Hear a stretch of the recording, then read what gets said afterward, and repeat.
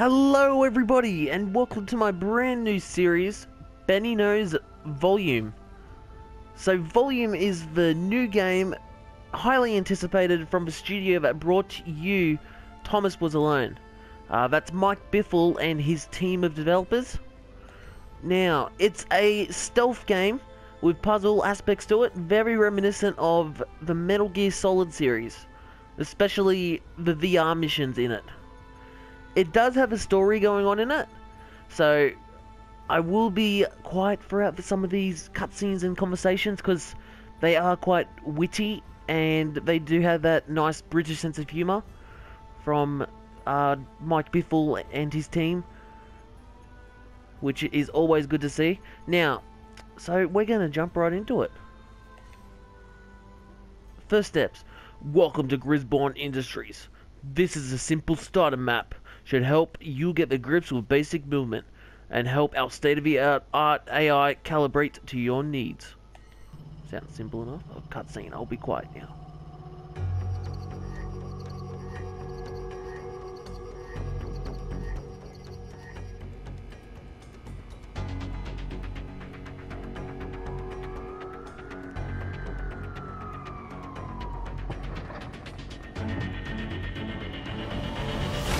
Moxley!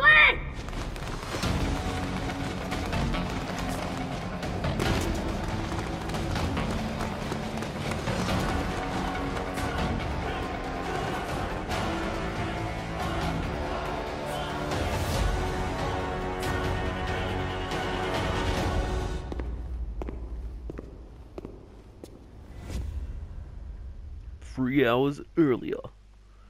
Okay. Looked very intriguing, to be honest. Always good to see how the other half lives. Identity obstruction mask activated. Assets loading. Loading. Okay, 14 files missing, 2 files corrupted, minor errors located in source code lines 711 and 2300. Low tutorial 1. Of course. You don't mess around, eh? Sorry, I'm being rude, aren't I? Not at all. Welcome to the Volume. I represent the current high bar of Gisborne Industries training technology. Full volumetric projection in a 31 by 31 meters square. You've used a virtual training environment before, I assume? No, but I'm excited to try. I'm Rob, by the way. Hi, Rob. Alan. Alan? I can assure you that Artificial Life Solutions took great time and effort in focus testing my name. Alan was arrived upon after many months of market research. Alan's your buddy. You know Alan? Of course I know Alan. I love Alan. Etc. I get it. Okay, Alan. Let's do this. Do you like the colour? Beautiful.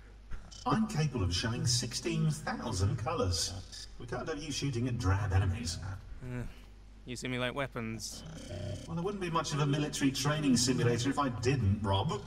These first few environments are focused on movement and evasion only. We'll get to the guns later. Awesome guns. No rush.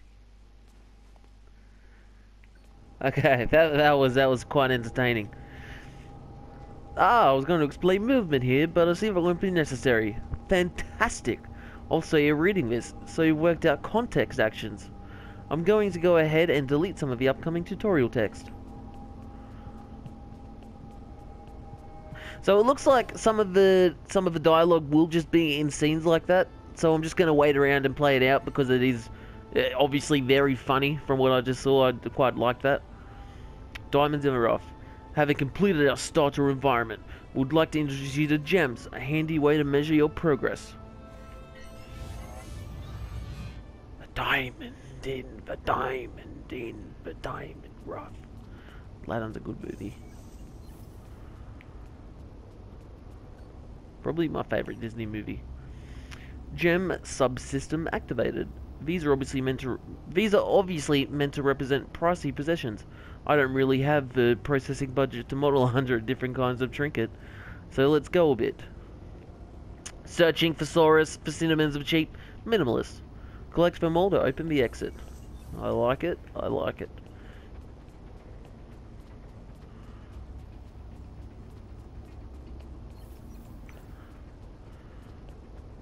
Yeah, let's get the gems, get the money.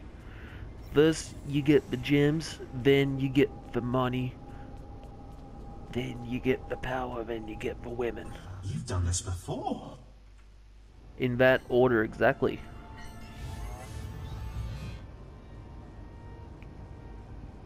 Okay. You're picking this up fast. You've got previous experience, right? You've been a Gisborne employee for a while. You could say that. Well, the next This is a checkpoint. They will, well, check your point. Saving progress so the far. next environment focuses on beginner gunplay, but it looks like you might be beyond that. I'm experiencing temporary errors in my employee database. Standard guard training, right? Walking back and forth, keeping an eye on the family jewels. Yeah. What else have you got? I tend to work a bit more subtly. Oh, infiltration. Knew it. Probably Black Ops, Bond type stuff.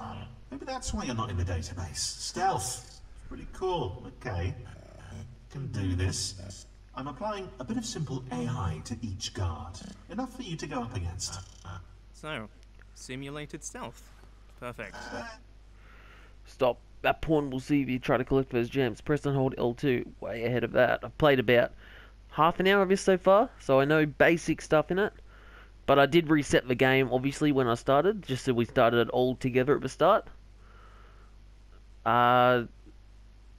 So let's keep on going. That's not perfect, but it should help you practice the skills you'll need for what comes next. Thanks. Right, you don't want to talk about what comes next? Not really. I only know bits and pieces. Hundreds of volumes installed up and down the country. They say it's the biggest private military spend since devolution. Secretive. Like Bond. Architects. You're good. Which weaponry would you like simulated, sir? None for now. None for now. This is my kind of guy. We don't like weapons. Great job. Sorry. Is that patronizing? Apologies, too, for the amount of capitalization used in this environment. May have overdone that. Yes, yeah, it's good. I always enjoy seeing games without a lot of, or no gunplay whatsoever. Because, I don't know, it's just... it sounds too cliche to say that guns are overdone in video games, which they are, to be honest. But, so it's good to see it done without that. Especially a good stealth game done without it. I know there are plenty out there. That's how come I appreciate indie games so much, because they are like this. This is reminiscent of Metal Gear Solid, but without some of the gunplay in it, which is fantastic. Although a lot of indie games do that. They take us back to the games we played when we were a child. Like Super Meat Boy is reminiscent of so many older video games, and we've got games reminiscent of arcade games, like the games that what's it called, the Puppy Studios brings out. Oh, I forgot to read that blurb for you. We'll read it when we go back.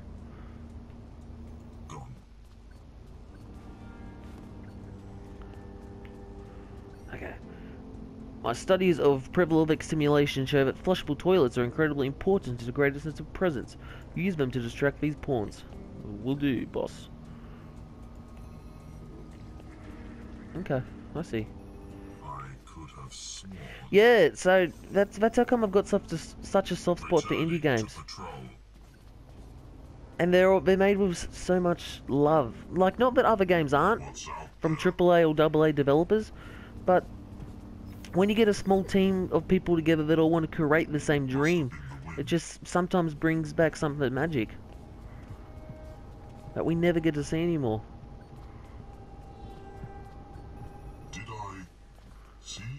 Because I still obviously play AAA games and stuff like that, and are big fans of them. You are getting better. Most of them, I should say. But just indie games, they have a sense of heart to them. We'll talk more about that later though, because I could go on for ages about that. But this is where we're going to leave it for now. And I hope you enjoyed the first episode of Benny Knows Volume.